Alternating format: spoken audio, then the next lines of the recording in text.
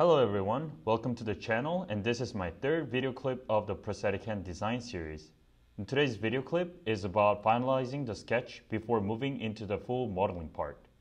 Even though the goal of this design is to make a full prosthetic hand, I'd like to focus on the prosthetic finger part first at this point. Because there are too many parts required for the whole prosthetic hand design, and I'd like to develop the design step by step.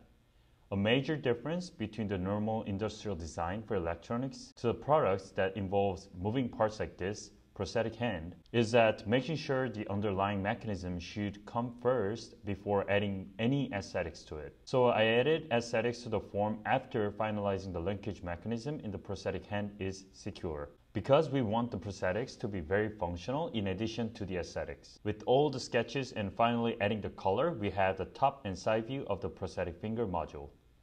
The next episode will be using the sketch 2D 3D modeling, also known as CAD, using Fusion 360. And thank you for watching.